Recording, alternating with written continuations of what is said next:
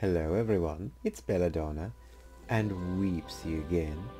Madam Weeps is still reclined nice and lovely on her pink ravioli heating pad. Oh, look at that lazy baby, now she wants her belly scratched. My goodness, such a hard life you have. Spoiled freaking rotten. So I'm going to go ahead and tell you some more about some recent acquisitions.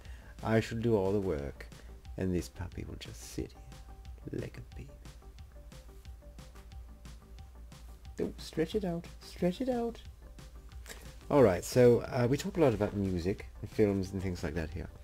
But there are other things that I find every now and then I like to acquire. And they come in different forms, so we're going to talk a bit about those. As you know, I'm a big Depeche Mode fan. This is a single of the Strangelove, originally done in 1988. This is a 1992, I suppose, re-release of this with various versions on it. You have Strangelove, you have Pimp on here, Agent Orange, Strangelove, Blind Mix, Pimp again, or whatever, Strangelove, Pain Mix, and MIDI Mix. Lots of mixes of Strangelove. Strange Lies and Strangelove. Now that's a great song, Strangelove. The original album, Music for the Masses, awesome album. I like to find things like this. You don't often see them as much. Just a single, no big deal, or a little whatever you want to call it, a little special release. But I like to have them. I used to always collect them. There's certain things like Depeche Mode, Skinny Puppy, Frontline Assembly, and so on. When I see them, I grab them, because I just like to have them in my collection. Now, I also have an interesting thing to mention here. Now, I mentioned Skinny Puppy, my personal favorite band. We've talked about their albums and whatnot. I've talked extensively about them because I just do. I don't shut up. This is a very interesting book. Jolene Siana, I don't know if I'm saying her name right. Go Ask Ogre. You can see that all right there. This is a book, I believe you can get this on Amazon and whatnot. So this young woman, well, when she was a young woman, she's older now, back in the 80s, she became a fan of Skinny Puppy very early on when she was a teenager. She would go to the different shows and whatnot, was a very big fan. And she would write letters to Nivek Ogre, the frontman of Skinny Puppy. And she would send him these really kind of personal sounding letters. Came to know him a bit. I know there was I think she's the one that bailed them out of jail when they got thrown in jail for what someone said was like mutilating a dog on stage, and it was not. It was a fake dog, Chode, whatever his name was. She would send him like artwork and whatnot, and on her envelopes alone, the artwork she would do on them was beautiful. She was really quite talented for such a young woman. I guess if you read this, she had a lot of troubles in life and whatnot, and it seems like her letters to him was sort of a strange kind of lifeline. Now, interestingly, he kept them all, like in a shoebox, and one day gave them to her, and she'd wondered why he'd kept them all. He's like, because so you could see them again one day. Amazing when you stop and think about that. You know, she sent him all of these things, and he kept them. How amazing is that? Go Ask Ogre, Confessions of a Death Rock Cutter. It's really, really sweet and interesting in its own right. The fact that he kept all of her freaking letters. Everything about Skinny Puppy is awesome in my opinion. And this is no exception. Go Ask Ogre by Jolene Siana. Check it out if you can. I believe, like I said, you can pick it up on Amazon. Oh dear, I just smooshed you with Go Ask Ogre. She said, "Wake up, Madam Weeps. You're supposed to be working." This is very cool. I think this is about a year ago. 2020 this was released. Now, I love comic books, and I love graphic novels very much. I may get into that more later, my love of comics and such. So this is Bowie, a graphic novel.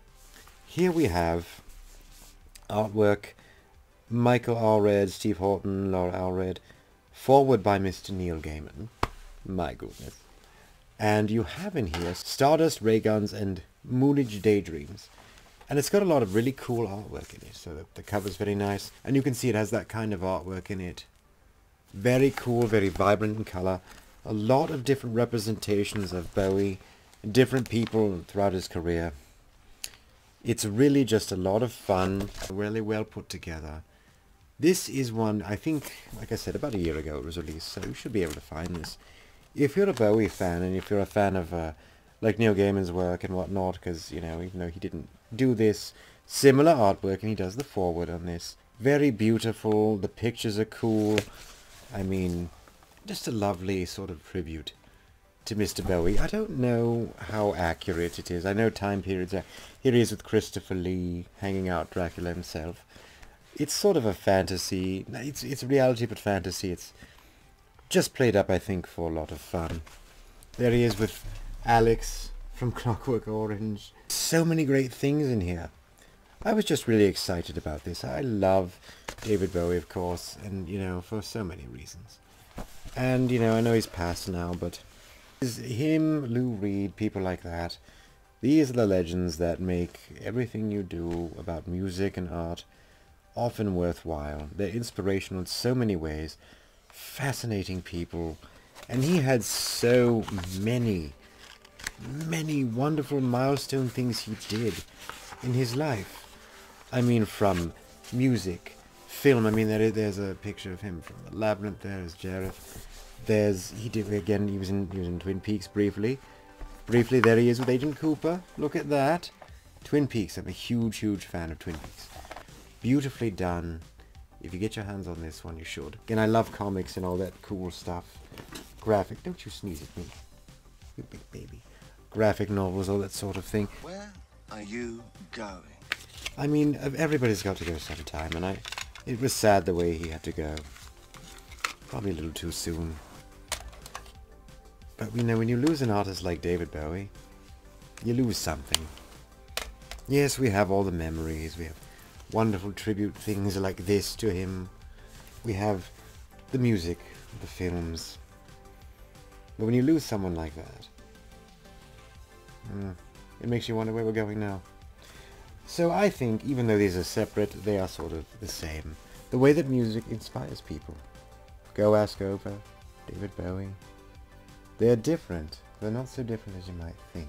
If you get a chance, check these out. They're very cool. So I guess we'll sign off for now. So Madam Weeps can get back to laying in the ravioli and having a big sleep. What do you think? Does that sound fun to you? Alright everyone, bye for now. It was a dream. We live inside a dream. And it's raining post toasties. Hell, God, baby, damn no!